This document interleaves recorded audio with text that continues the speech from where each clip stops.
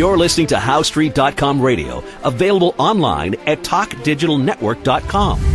Welcome to HowStreet.com radio, the online source for market opinions. Here is Jim Goddard. My guest is market historian Bob Hoye. He's the chief investment strategist for Institutional Advisors. Welcome to the show, Bob. Yeah, good morning, Jim. Good to be with you. The U.S. Fed hiked interest rates from 0 to 0.25% earlier in the week.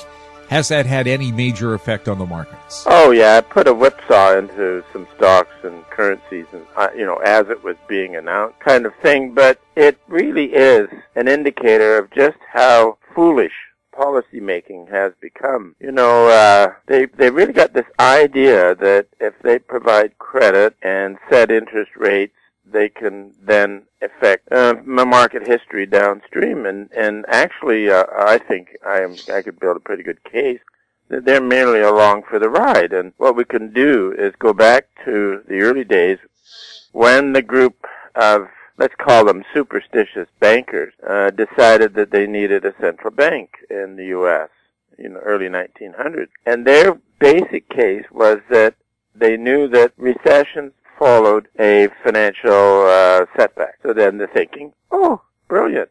Actually, it was intuitive. If there is a bank of last resort there, it will prevent the setbacks, and therefore you won't have recessions. And therefore, we can bank merrily and not have any risk. Well, the Federal Reserve opened its doors for business in January 1914, and there's been 19 recessions since. So, does anybody say, hey, your basic thesis, is it working? Nobody really of any importance asks that question. There's all kinds of people who are not of the central banking persuasion. But the problem is that the central banking community has got the attention of policymakers. And why does that happen? Well, they tell the policymakers, we can provide you with always an endless recovery going, so your tax revenues are going up.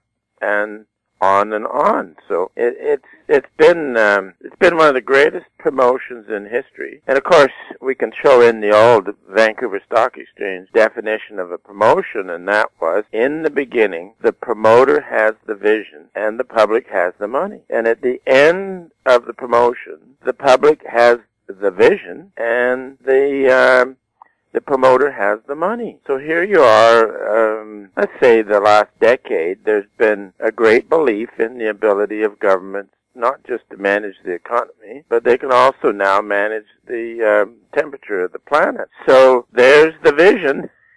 The public's got the vision about these two, let's call them superstitions, and the government side is making trillions of dollars out of it. So, according to the old Vancouver definition of a promotion, this is what government is all about. And of course, the two best examples are the concept of, managing the economy and managing the climate. So, absolutely ridiculous. So, at any rate, the growth of the economy in the last 5 or 6 years has been weak. Of course, it followed the worst recession, the worst financial contraction since the 1930s. But anyways, it's been weak. So here's another absurdity in policymaking, whereby they've got all kinds of bureaucratic rules and intrusions and red tape and constraints on the economy. So then the economy isn't expanding as fast as they want. So then they've got this theory that if they add credit, that will stimulate the economy. And it isn't. So what is happening is the credit expansion hasn't been going into business expansion. It's been going into speculation in financial assets. Would you include real estate in that speculation? Would I include which? Real estate. Oh, yeah. No, real estate, yes. In the financial centers. And, of course, in Canada, Toronto and Vancouver have been absolutely outstanding.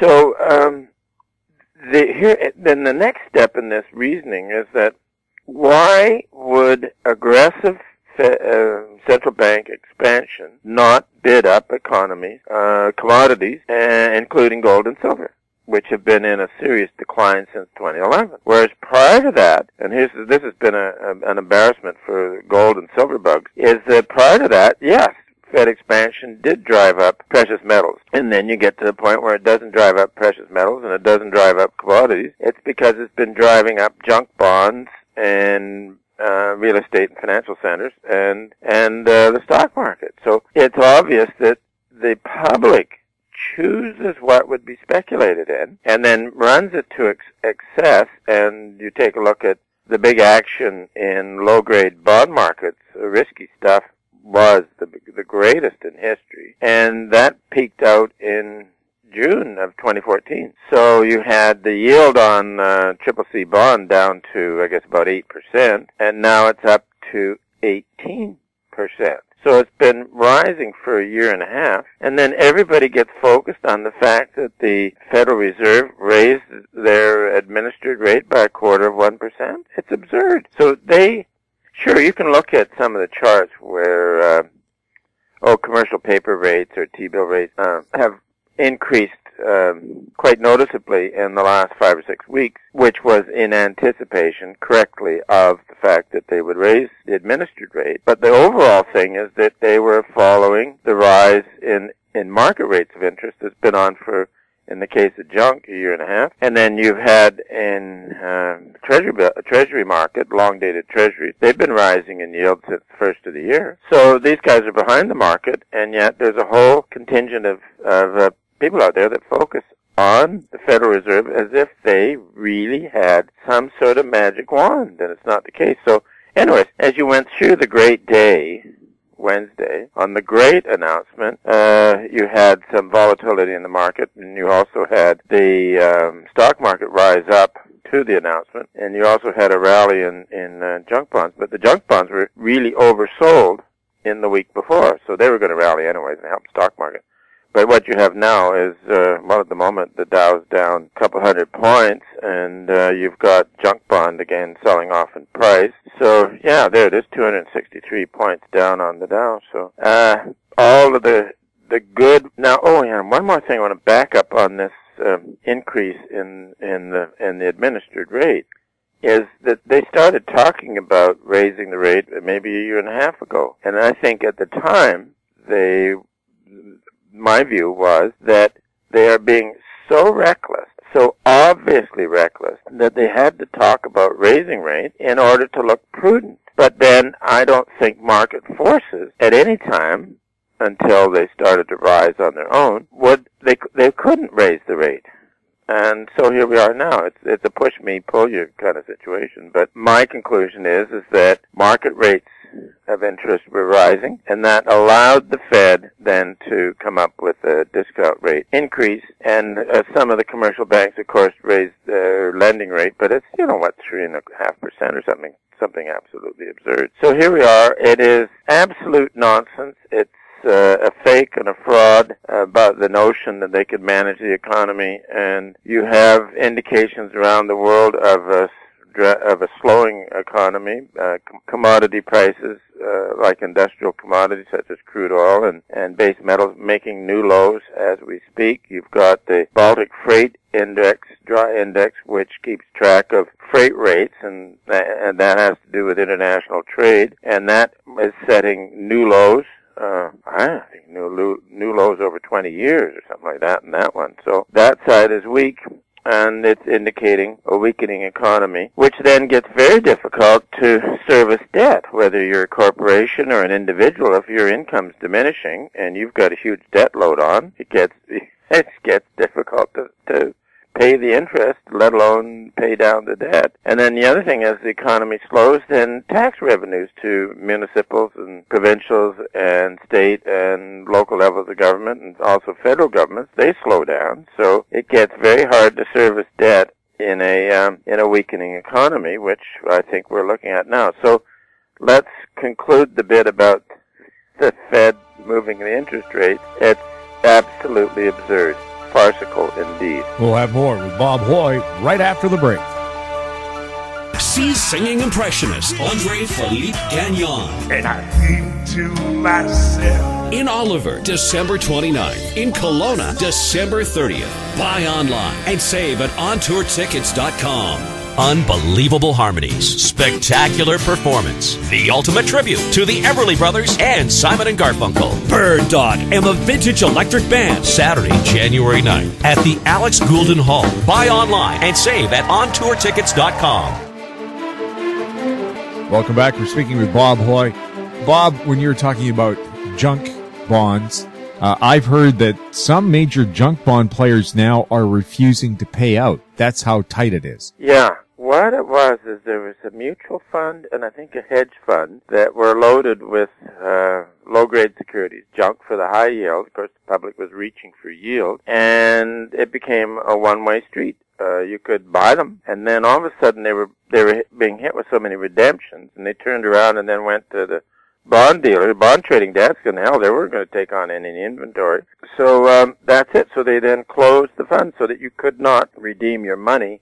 Probably they've got something in there that you could redeem it slowly over a period of time because you just can't freeze things that badly. So, and that is very much of a danger sign that's coming there. So this is going to make people a little more wary about buying high yield stuff because they're going to say, how are you going to get out? It's like you can.